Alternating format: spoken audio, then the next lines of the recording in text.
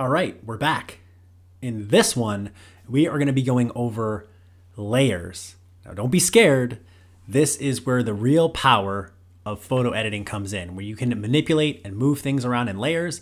This is how you really start to build compositions and make some really, really cool stuff. So, as always, I got to do it. We got to go to the top just to make sure your screen looks like my screen. We're going up to Window, Studio, Reset Studio. Okay, now that we got that out of the way, let's get a document going. We're going up to File, New, and pick anything. I'm picking FHD. Okay, cool. So in the last video, or if you already know how to do this, we added some text and we added some shapes. So let's just go and add some random stuff here just to get some layers going. And you'll notice on the right-hand side, this is where your layers panel is. So as we start creating things, this is gonna start filling up. So let's draw a circle first. So I'm gonna hold Shift so I can make a perfect circle. I'm gonna go over to my color up in the top right. You can also do it in the bottom left. I've got my fill circle selected. I'm gonna make it red. Cool. Now, if you look in the layers panel, we now have a red circle.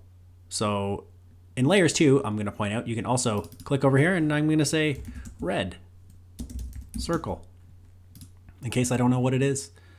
All right, cool. And you can also make it hide, bring it back by making sure this little dot is selected or not selected. Okay, now let's draw something else. I'm gonna go back to the shapes. I'm gonna pick a triangle. I'm gonna draw it out. Now, Affinity is remembering the last color I used, which is red. And I'm also going to cough again. Sorry about that. I had to. Okay, so let's change this color. So I'm gonna change the color to this bluey type color.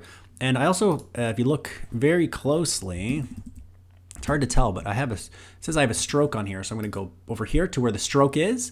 I'm just gonna turn it off, even though it can't really notice. I'm gonna turn it off. Okay, so now we have a triangle and we have a circle. And you can see the triangle right now is on top of the circle. So think of it like this. This is how things are stacked up. This is the bottom, this is the second layer, and I'm gonna add a third layer right now. I'm gonna pick a star. And again, it's remembering the last color I used. So I'm going to pick green, classic green. I'm gonna go over here and I'm gonna say green star boy. Okay, now we have 3 shapes. They all are on our canvas. And the way the order works is you see a red circle, a blue triangle, and a green star. So if I pull this circle to the middle, you can see that this blue triangle is hiding it in certain ways because it's technically sitting on top of it. This is what layers are, exactly what they're called, layers. So this triangle is on top. Now if I take this green star and I move it, it's gonna be on top of all of them because it's the top layer. So that's how layers work. You can hide things, you can reveal things. This is what really makes layers powerful. So if I wanted to say bring the green star down to the bottom, all I have to do is click on it, hold, and as you see when I drag it, there's a little blue line that appears. I'm gonna drag it right to the bottom. Now the star is on the bottom. And you can rearrange these any way. You can hide them, you can move them around. Just ignore what I did there because that's when you make child layers and clipping and masking, which we'll go on to a little bit later. But this is the basic idea of how layers work. Whatever's at the bottom is on the bottom. Whatever's at the top is at the top. Now you can move them around.